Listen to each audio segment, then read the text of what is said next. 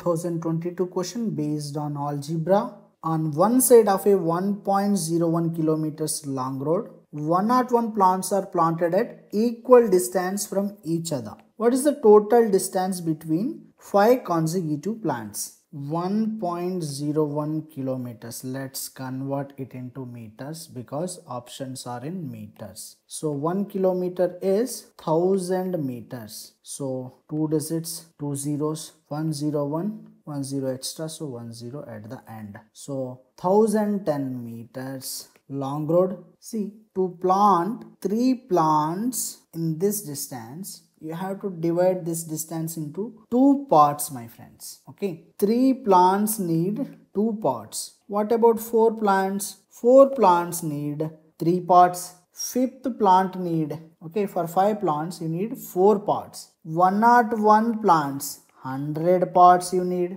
See, 2 plants, 1 part. 3 plants, you have to divide this distance into 2 parts. 4 plants, 1, 2, 3, 3 parts. 5 plants, 4 parts. 101 plants, 100 parts. So this 1010 meters you have to divide into 100 parts of equal distance. Okay, so 10.1 meter each part. So 5 consecutive plants, one more plant here. So 10.1, 10.1, 10.1 and 10.1. What is the total distance? Okay, 40.4. Answer B. Total distance between 5 consecutive plants. Okay, this distance 40.4. Very easy problem. Convert this kilometers into meters. 1010 meters. To plant 101 plants, you have to divide this distance into 100 equal parts. So each part would be of